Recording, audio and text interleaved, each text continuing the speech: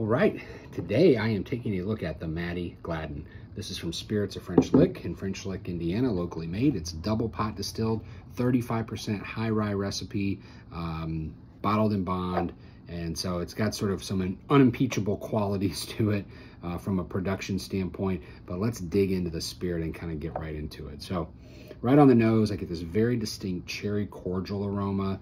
Then there's some vanilla.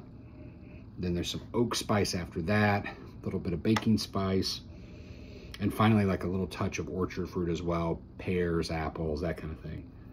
All right, let's take a sip.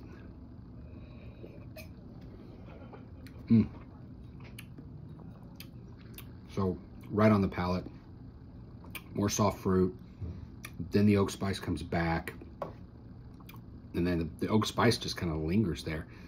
Changes a little bit, gets into more like that cinnamon aroma or cinnamon flavor, cinnamon gum, but it's that initial pop of the sweet vanilla orchard fruit followed by the spice that's really intriguing. So that is the Mattie Gladden High Rye Straight Bourbon Whiskey Bottled in Bond. Cheers.